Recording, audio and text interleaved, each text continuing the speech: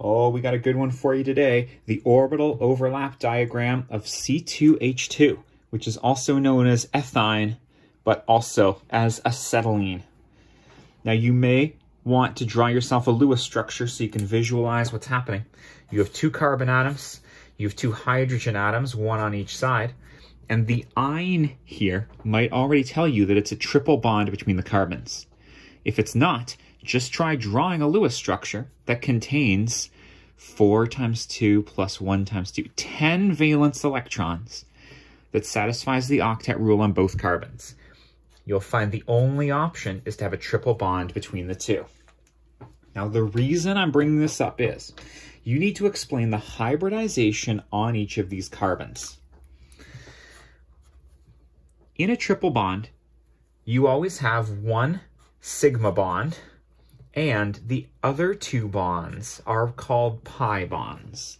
That's significant because it means the hybridization of carbon needs to leave behind 2 p orbitals. Let me draw you the unhybridized electron configuration for carbon. I'll even include the 1s orbital here, which is not involved in bonding. Carbon also has a 2s and some 2p orbitals, but then carbon only has 4 electrons in its valence shell. So you go 1, 2, 3, 4. This is the unhybridized version of a carbon atom in terms of an electron configuration. In this molecule, you need each carbon to have 2 pi bonds. What that means is that 2 of these p orbitals cannot be used in hybridization. You need to reserve those to make the pi bonds.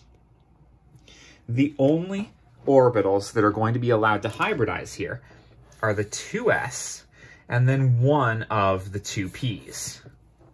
Doesn't actually matter which one you take. If you're combining a single s and a single p, you might recognize that that makes an sp hybrid orbital. Get it? 1s, 1p, sp. Now the 1s did not change. I'm just going to emphasize that by putting it here. And this had 4 electrons in it total.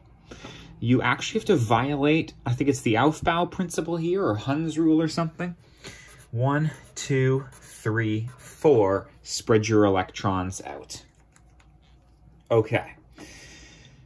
The reason I had to bring up hybridization is because you need to draw the proper orbitals for this diagram.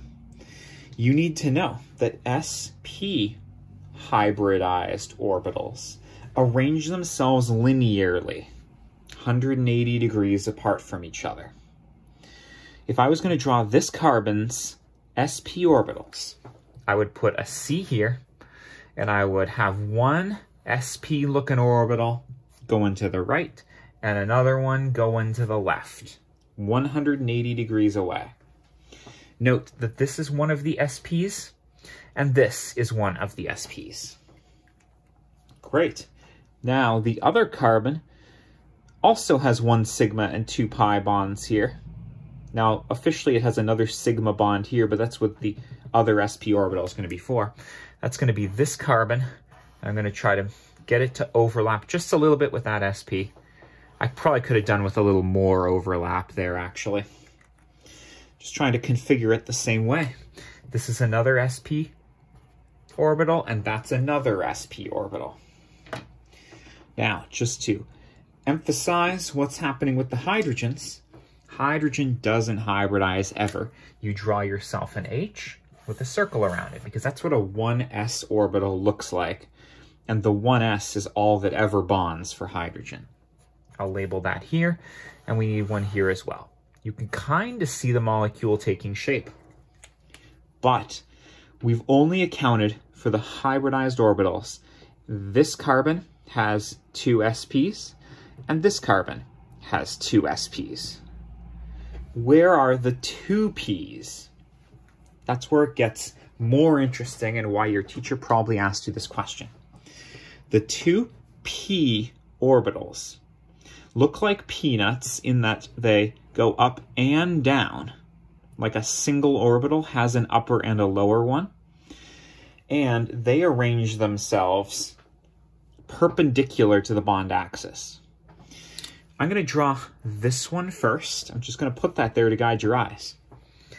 The 2p orbital, this is half of it, and this is the other half of it. Combined, these make that one 2p orbital. And this carbon also has an extra 2p orbital. Lastly, what's another good color here? Let's use this green, I guess. The extra 2p needs to be 90 degrees away from this carbon and 90 degrees away from the bond axis. The only way to draw that is to try to get it so it looks like it's coming out of the page at you. Putting it on a slight angle might help guide people's eyes. And then the other half of that 2p needs to look like it's going back into the page. You need to pick the same angle to put the other carbon's extra 2p orbital on.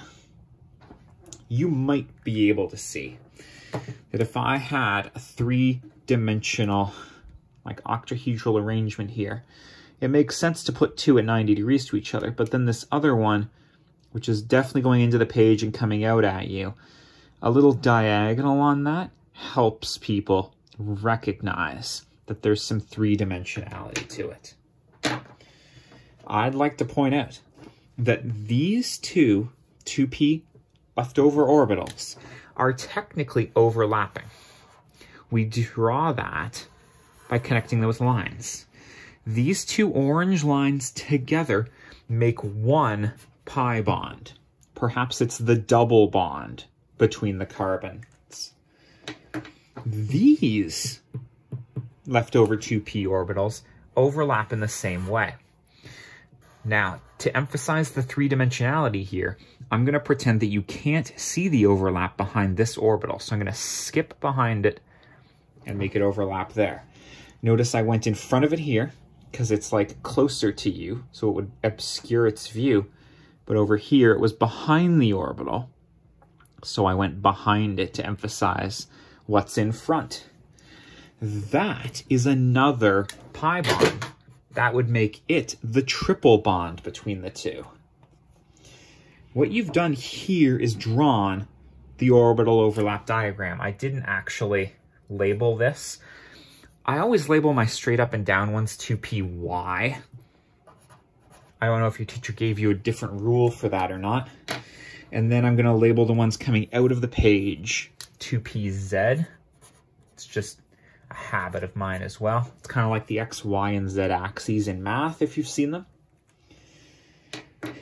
This is the orbital overlap diagram.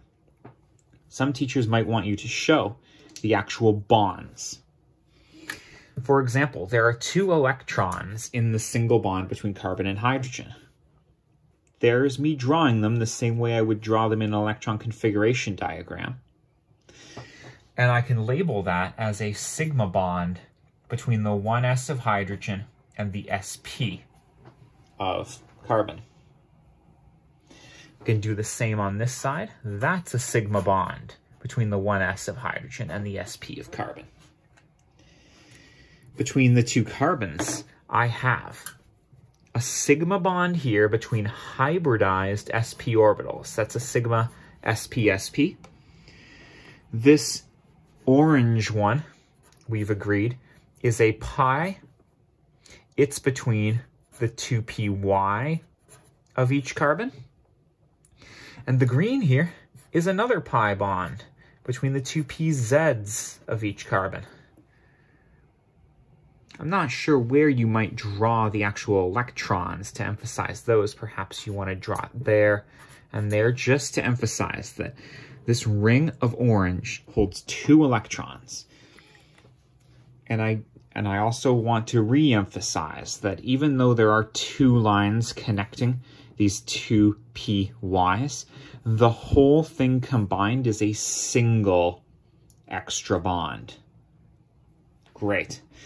There's an actually fully complete orbital overlap diagram. Thanks for being with me. And if you have any questions, ask them in the comments. Take care and best of luck.